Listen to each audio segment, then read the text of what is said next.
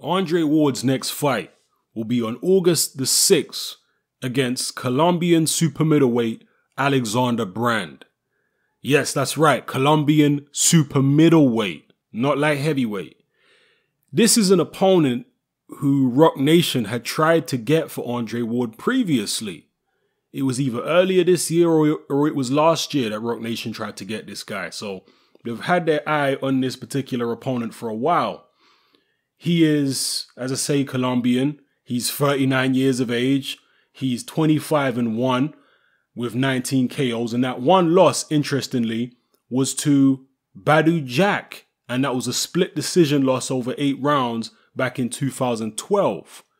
And again, interestingly enough, Brand's last fight was against a Russian light heavyweight. I believe he primarily campaigns at light heavyweight, called Medzhid. I think that's how you pronounce his first name. Medzhid Bektemirov. All right, go look him up. Medzhid Bektemirov. And he was actually unbeaten. Bektemirov was unbeaten going into the fight with Alexander Brand. He may actually be a super middleweight, not a light heavyweight. I'll have to check after the video, or you can go check on BoxRec or whatever. But yeah, he was an unbeaten Russian, and Alexander Brand actually beat him in his last fight on a split decision over 10 rounds. So maybe Alexander Brand is actually not that bad. Most of us assumed that this was some, you know, like they say, tomato can, some cab driver picked out of obscurity. But maybe he's one of those obscure fighters that can actually fight a little bit. You do come across them occasionally. He's had most of his fights in Colombia, and that's not normally a good sign, but he has ventured outside of Colombia. As I say, his last fight was in the United States against that Russian, and he won the fight.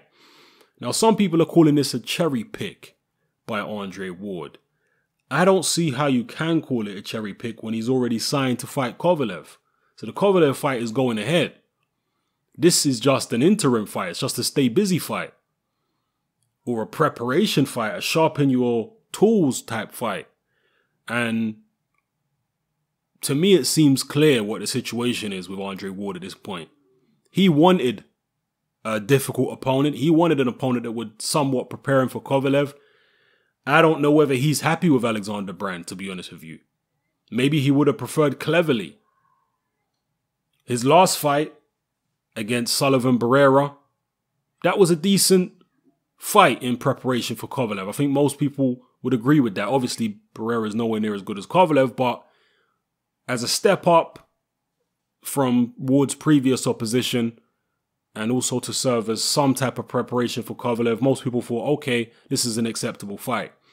And a lot of people are going to be saying that this Alexander Brand fight is a step down from the Barrera fight. And it might be. I've never seen Alexander Brand fight, so I can't even comment on that.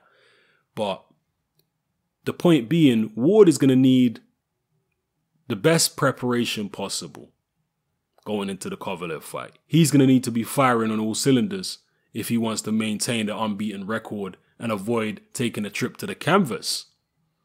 So I don't think Ward will be looking for a soft touch in the lead up to the Kovalev fight. I don't think he's looking for that. I think he's looking for rounds. He's looking for guys who can actually test him. Not beat him, obviously, but test him. That's what he's looking for. And I think the issue is with Ward's promoter, Rock Nation. And I've spoken on this previously. Rock Nation is not a big promoter in the sport of boxing. They have a marquee name in Miguel Cotto, but he already has a fan base. He's already established. He's already an international star. So they didn't have to build Miguel Cotto. The big paydays will come to Cotto. He don't have to go out looking for the big paydays. So there weren't that much work that Rock Nation had to do with Miguel Cotto. Andre Ward is different. Andre Ward is not a big international name like Cotto is. With Andre Ward, they do have to work. With Andre Ward, the big purses won't come to him. He has to go chase them. And I think because of all that, Rock Nation are showing their limitations, being unable to secure Andre Ward with adequate preparation. aside from the Barrera fight, they haven't been able to provide him with adequate preparation for this Sergey Kovalev showdown in the wintertime. That's my way of looking at it. I can't see why anybody would want soft touches going into a Kovalev fight. I don't think Ward does. I just think his team were the wrong team, and I criticized Ward for this when he signed with Rock Nation. I kept saying he should have signed with Uncle Al. I've got no idea why he signed with Rock Nation. I don't know why anybody would be signing with rappers. You know, this is boxing. Why are you signing with rappers for? Sign with boxing people who understand the game. That's my take on it anyway. So let me know what you think, people. Have any of you actually watched Alexander Brand fight? If so, what do you think of him?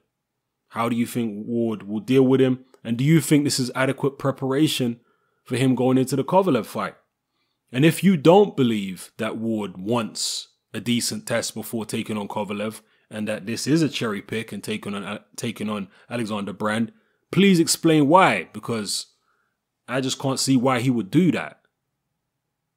That's shooting himself in the foot if he's deliberately taking an easy fight when he didn't look particularly sharp against Barrera. So why would he take an easy fight? You know, that's not going to help sharpen you. You need a more stern test. He don't want to get knocked out by Kovalev. He don't want to lose. So wouldn't it be in his best interest to take on somebody decent? You let me know in the comment section below. All right, it's your boy Hatman, I'm out.